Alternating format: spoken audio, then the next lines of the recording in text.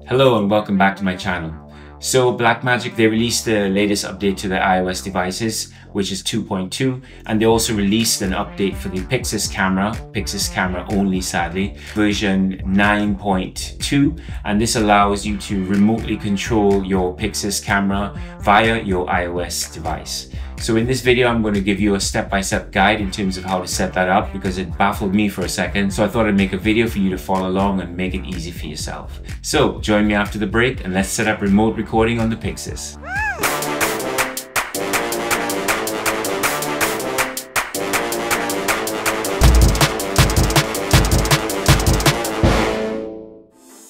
Right, so there's two ways of getting a Wi-Fi connection to the PYXIS. You can either connect via USB-C up here, or you can connect via Ethernet. The PYXIS doesn't have its own Wi-Fi transmitter or receiver on board, although it does have Bluetooth. So if you want to get a picture in and out of the PYXIS via Wi-Fi, you've got to use one of these two methods. So with Ethernet, you just plug your Ethernet cable in here, this slot, like that. And you can then have a wired connection to your router, or you can plug your USB-C up here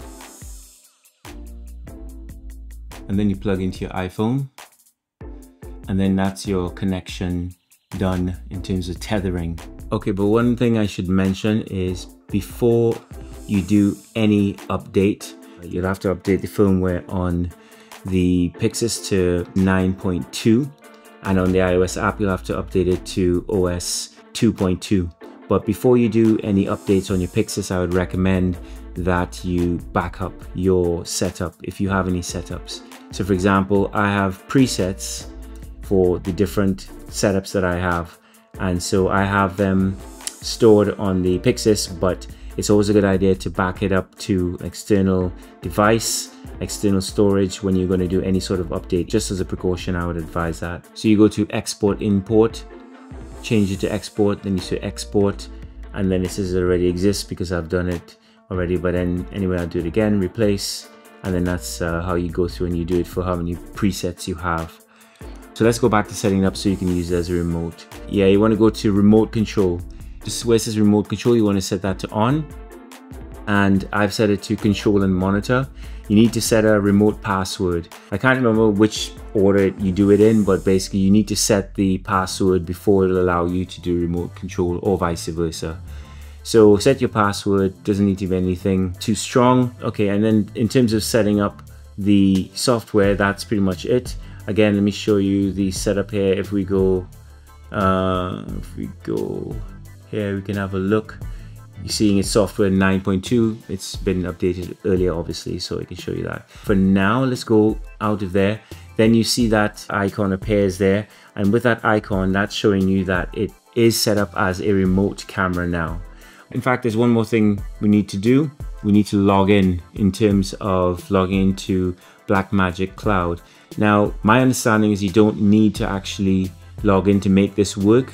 But if you're going to be uploading proxies, etc., then you need to do it. And I did log in previously, but I was also able to log out and still get it to work. So I'm just saying as a precaution, if it doesn't work for you, then perhaps you will need to log in to your Blackmagic account. So let me give myself internet by plugging in my phone. So now the phone is connected. What I'm going to do is go to try and log into the Blackmagic Cloud. So if we go up here, and it says that I need to log in there. Okay, let's try logging in using the QR code. So let's go here to Blackmagic Design and authentication, and it wants me to enter that confirmation. I'll say yes, that's right, and I'm linked successfully. Click OK. And now if you look up here, you can see that I am logged in and it's showing all my clips and my storage, etc, etc, la la la. So now I can turn that off. Okay, right, so assuming you've set everything up previously on the camera app, the things you need to change really are when you come down to remote camera control. So you got to enable remote camera control firstly, Also, I've set this to controller, so I'm saying that I want this to be the controller. And also you can name the phone or the device that you're using up here, and for me I've just named it that, and it's available for controlling and monitoring, but like I said, I want to use it only as a controller, so I've set it to that. And I also enable sync record across cameras, so when you hit record, it records on the PYXIS. Presumably you will be able to do this if you have additional cameras. I don't know if that will include multiple PYXISes or whether or not that will be multiple iOS devices, to be determined. Okay, so sync across cameras is set. So now if you go back to cameras up here, we can see that we're still monitoring what's coming out of the iPhone at this point. But now if we click on this icon up here, that's where the magic happens. So it tells you that this camera is the iPhone because we've named it, and the available cameras are this one, which is the PYXIS. So you click on that, and like I said, this is where the magic happens. So now, well, it's gone black at the minute. It wasn't doing that earlier. Okay, no, it's actually showing it now. So this is actually what the PYXIS is seeing. So now you can see that the PYXIS is tethered to the phone, and you have this indicator here saying to you that it's tethered, and you can start and stop record on the PYXIS using this controller. And here you can see it's turned orange to indicate that it's being controlled. It's a remote recording camera. So if we press that record there, you see it starts recording, and you get a lovely big red ring around showing you that it's recording. And over here you have a recording of the PYXIS. Stop there, and it stops on both units. So that's tethering. The other interesting thing is that you can actually still tether without this cable to your PYXIS. And how you do that is that you need to have the phone and the PYXIS connected on the same Wi-Fi network. So you basically connect them both to the same Wi-Fi network, but you do not need to have internet signal for it to work. You just need to have them both on the same Wi-Fi connection. Okay, so one interesting thing to note here, and I tried a little experiment. I wanted to see if you can actually connect multiple iOS devices to control the PYXIS at the same time, and it appears not. It appears that you can only connect one device at a time. So here now the iPad is the one that is essentially controlling the PYXIS. And if you look at the screen on the iPhone, it says controlled by iPad Pro. So you can do one or the other.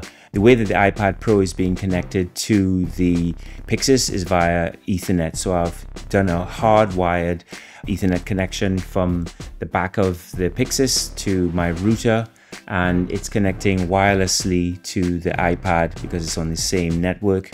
I can control it wirelessly, which I will show you now. And there we go. It's recording on the PYXIS.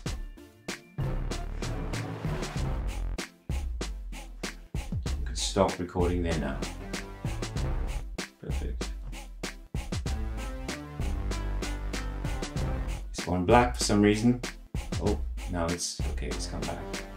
It does that for some reason. It goes black sometimes when you press record, but like now you see it's going black, and then it's a little bit strange, but anyway, it does work. So now what I'll attempt to do is I'll attempt to swap it so that I have control on the phone and not the iPad. So let's try that.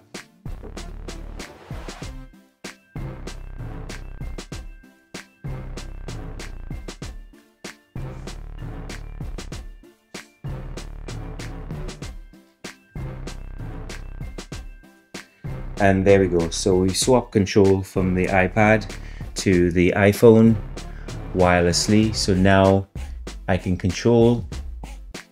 start-stop the PYXIS wirelessly from the phone.